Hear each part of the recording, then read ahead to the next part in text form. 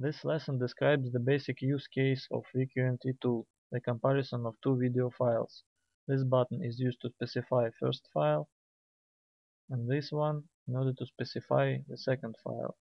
Preview button can be used in order to check if the file opens correctly. Here you can choose the comparison measure, and here you can choose the color component.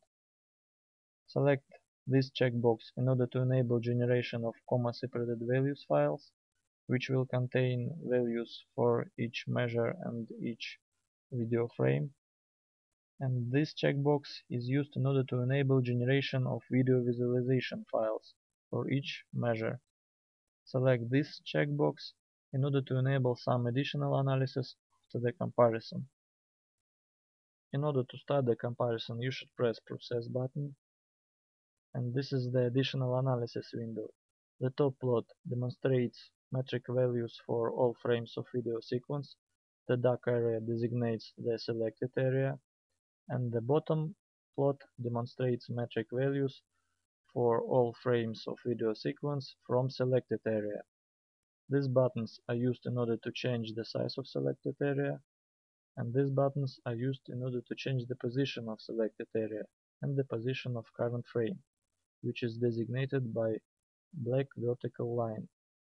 Here is the metric value for current frame, and Show Frame button can be used in order to start the additional visual analysis of current frame from compared video files.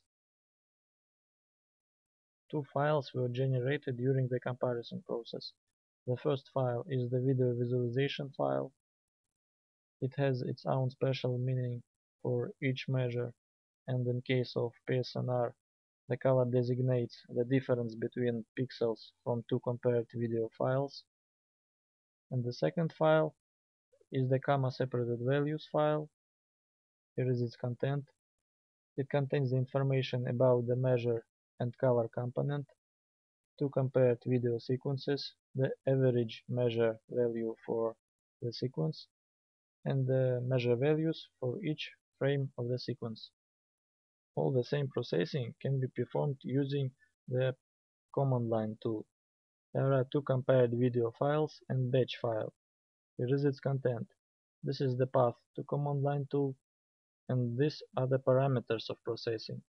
The principal difference of command line processing is that in this case not only one measure and color component can be calculated at a time.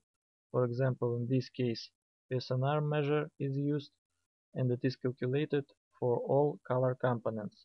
In this case, parallel processing is used, thus achieving significant speed advantage comparing to graphical user interface use case.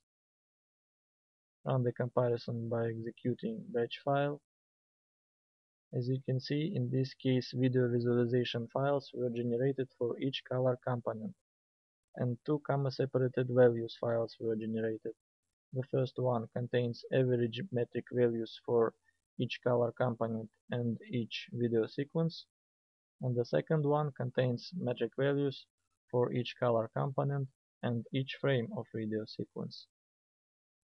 Now you can see the examples of plots which were constructed using the data calculated by the VQMT tool.